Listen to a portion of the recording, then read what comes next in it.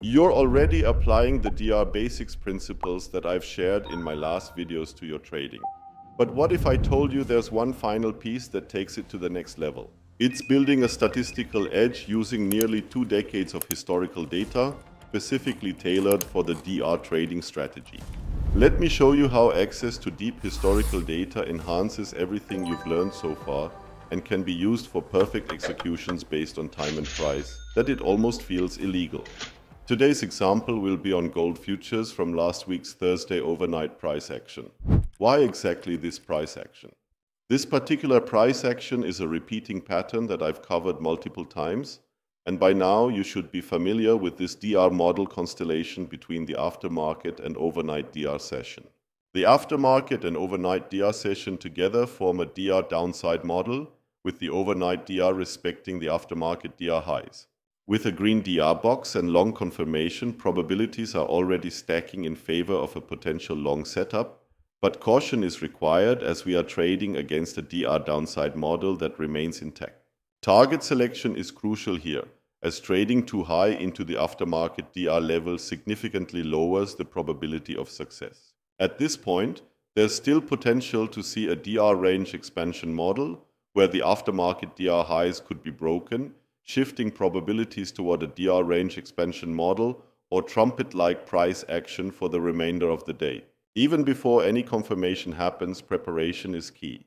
This means highlighting key levels such as volume and gap imbalances and previous DR session levels that align with the current defining range.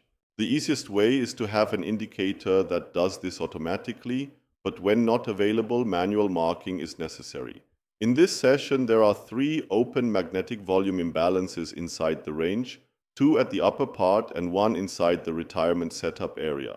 2 intraday gap imbalances from the aftermarket defining range can assist in decision-making for targets by acting as potential barriers for price. Additionally, 3 previous DR session levels align with the current defining range and should be marked for reference. You should know this procedure by now.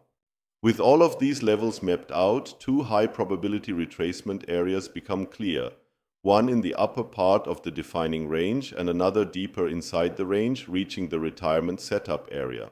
With everything now prepared, it's time to switch over to historical data using QuantX. This platform provides a structured, data-driven framework, eliminating guesswork and reliance on subjective judgment.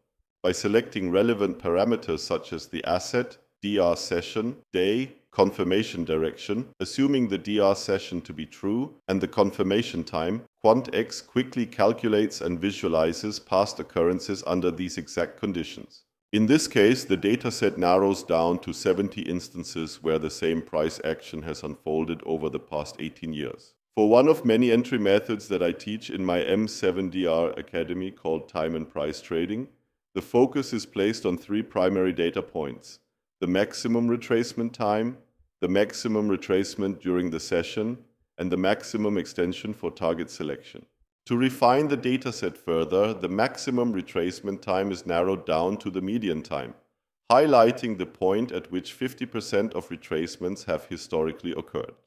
For time and price trading, this window marks the time we want to look for potential entries. Once selected, QuantX recalculates the probabilities, refining the dataset to 37 examples. With the retracement time now identified, the next step is marking the median maximum retracement time on the chart with a vertical line. Now comes the process of identifying high probability retracement areas. This brings us to the maximum retracement data measured in standard deviations. Since the probability of a retracement into the defining range is high, the focus remains on retracements occurring within the range. The data immediately reveals clear high probability retracement clusters. The first cluster marks a retracement area between -0.1 and -0.4. The second cluster falls between -0.5 and -0.6, aligning with the 70th percentile. And the final significant retracement area appears between -1.01 and -1.1, technically still inside the defining range, making it an ideal retirement setup scenario. With retracement time and price zones now identified, The final step is selecting a high probability target based on historical data. The maximum extension data window provides the necessary insights. The 70th percentile aligns with an extension of 1.8 standard deviations, while the median reached 50% historically sits at 2.6 standard deviations. A frequently reached target historically in this distribution appears between 1.7 and 1.8 standard deviations. This provides an ideal target for the session. With the 1.7 to 1.8 standard deviation level now positioned above the aftermarket DR highs, there is a strong assumption that the DR downside model may be broken. With the data now plotted, the final step is toggling back on the previously identified volume and gap imbalances, as well as the previous DR levels to refine the execution process. The chart now clearly presents multiple high probability entry opportunities within the predefined time and price window. The first entry opportunity arises once price retraces into the -0.1 to -0.4 retracement area, also filling the open volume imbalances. With stops placed below the opening price, this setup offers approximately a 5-hour potential trade. If price retraces deeper, a second opportunity unfolds near the -0.5 level, where stops would cover key levels such as open volume imbalances and previous DR session levels. With both scenarios now outlined, the only thing left is to wait for price to retrace into these zones and execute accordingly. 20 minutes later, the first retracement area is tagged. Trained DR time and price traders might have been filled with a limit order here, but even waiting for the candle close allows for a high probability setup with a 4-hour potential. Price pushes higher and reaches the predefined median time of 5:30 a.m., an important factor since this is when 50% of retracements are typically done historically. With this knowledge, it's reasonable to assume that the session's maximum retracement is now in place. At this point, moving the stop loss to break even is an option, though not mandatory.